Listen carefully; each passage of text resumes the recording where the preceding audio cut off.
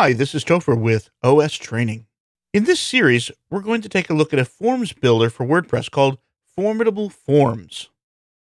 We'll take a look at both the free version and the paid version, and we'll look at all the features that it has, as well as build some simple forms and some complicated forms so that you can see in real time how it actually works. We're looking at the home page here for the plugin. Here you can get either the paid version or the free version, and you can look at all the options that it has. We'll cover that later in the series. I wanted to show you that here also on WordPress.org, you can get the free version. And there are some additional add-ons on WordPress.org to help it do a few more things. One of the great things about Formidable Forms is that it is so flexible. Not only can it build regular forms, but it can take the content from those forms and put them right into a post.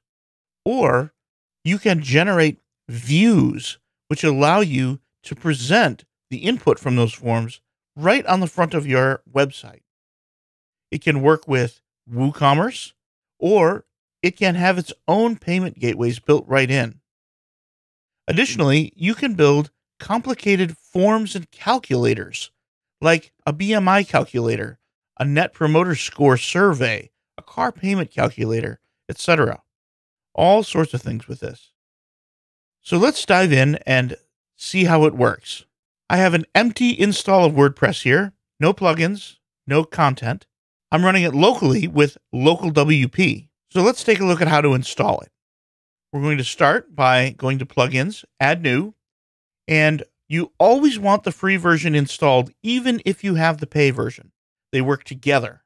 So the first thing we want to do is install the free version. And you can see it right here. You can also see a few of the add-ons. Here's one here for Sprout Invoices. So let's install the free version. And I'll activate it. And the first thing it does is come up with a welcome page. If you have the paid version, you can connect it here. We're not going to do that for several more videos. We're going to thoroughly investigate the free version first. Let's take a look at some global settings first. There aren't too many global settings. Most settings are related to specific forms that you build, but there are some. Right here, again, you could connect your account or embed a license key if you had one manually. You can choose to load the form styling that comes with it on every page or only applicable pages. I strongly recommend only applicable pages. There's a lot of CSS, and if you don't need it on a given page, then you don't want it. Optionally, you can choose not to use the default form styling. So if you have your own, you can disable theirs altogether. So I'm going to choose only on applicable pages. You can also choose to not use CSS grids for form layouts. Grids are really great, actually. I particularly like them. I would only turn them off if you had already said, I don't want to use any other form styling. And then this other section relates mostly to GDPR, which is a privacy law system, mostly stemming in Europe.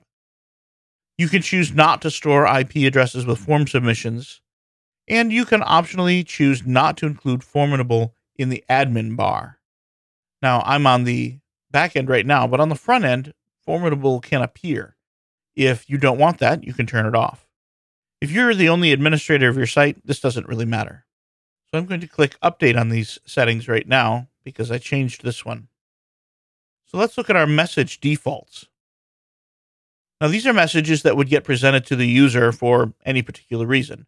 If there's a failed or duplicate entry, it says, we're sorry, it looks like you've already submitted that. A blank field, submit button, etc. You can change these to be anything you want. Unless you really have a need, I don't recommend changing them. They're great. For permissions, you can choose who can do what with both forms and entries.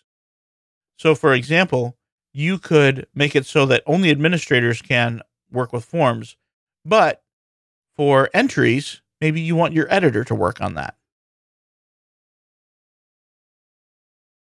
If you use reCAPTCHA, which is those things that make the funny little letters that you have to type into a field, you can put in your reCAPTCHA key here, and it will automatically begin using it. The next two options are not available in the free version. There's white labeling and an inbox. White labeling allows you to remove the Formidable branding so that it looks like just any other Forms plugin. And the inbox allows you to see submissions as an email.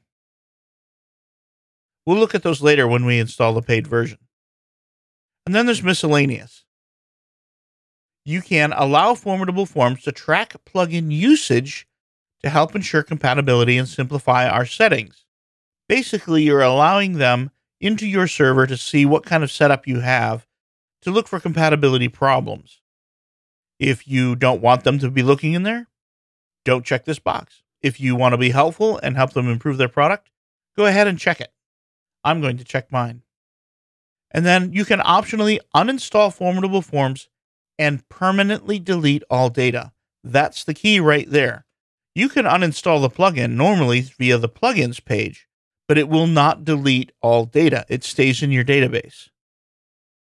That can be great if you want to come back and install it again and have all your forms back and all of your entries back. But if you really don't want to use Formidable at all ever again, and you want to clean up after it as it deletes, you would use this checkbox. So I'm going to click Update because I changed this setting. The last thing we're going to look at in this first video is how to upgrade if you wish. And you can click this upgrade button, and the Get Started Now button takes you right over to the Formidable site where you can get all of these extra options. And as I said earlier, we will take a look at all those options in a later video. So I hope you'll join me as we dive in and build some really cool stuff with Formidable Forms.